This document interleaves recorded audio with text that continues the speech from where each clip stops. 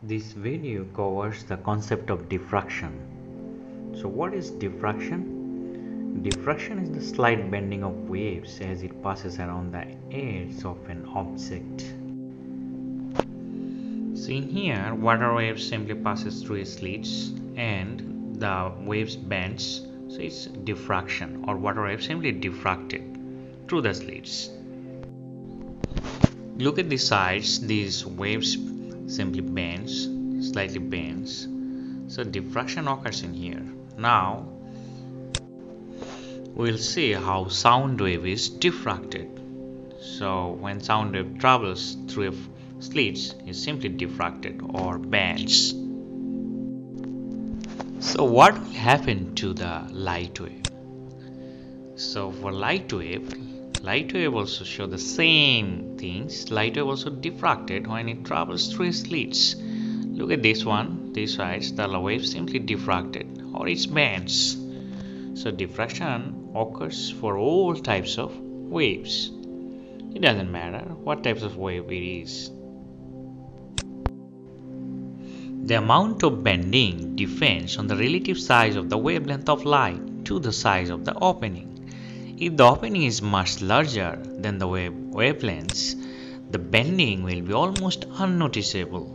However, if the two are closer in size or equal, the amount of bending is considerable. The extent of diffraction depends on the wavelength and the physical dimension of the gap. So diffraction depends on two things. Number one, wavelength, and number two is the physical dimension of the gap. So this can be demonstrated by using a light wave. So in here, the wavelength of the light wave remain constant, and we will try to increase the opening of the gaps or size of the opening of the gaps. So what will happen if we increase the size of the opening of the gaps? So look at the slits, the opening increases. Look at this carefully. And what about the diffraction? If the opening is much larger than the wave's wavelengths, the bending will be almost unnoticeable. So it depends on the size of the gaps. So when the gaps is smaller, look at this, the bending is much more than the previous one. So diffraction is more when the gap is smaller, but diffraction is less when the size of the gap is comparatively larger.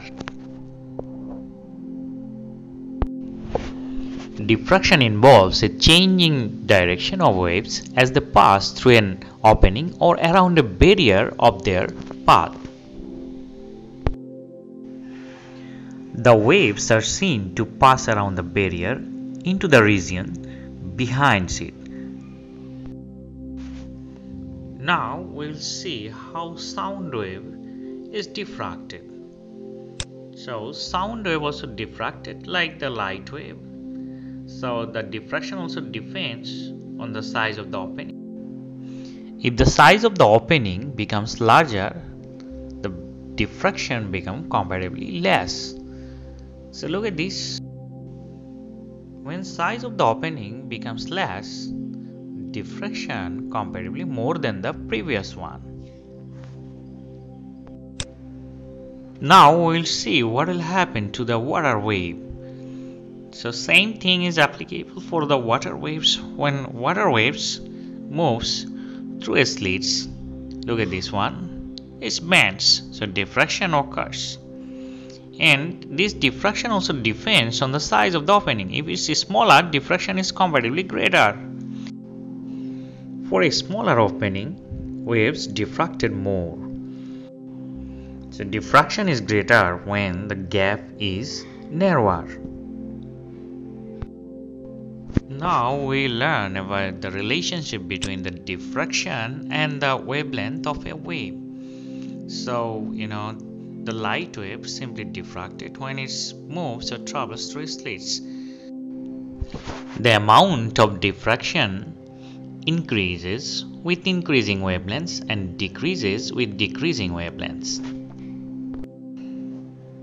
Red light have higher wavelength than the violet one.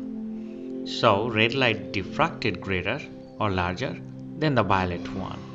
So look at this red light diffracted more. But what about the violet lights? Violet lights diffracted comparatively less because the wavelength is less.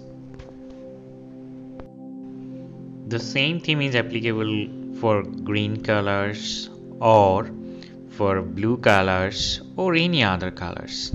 Okay, so diffraction also depends on the size of the wavelengths.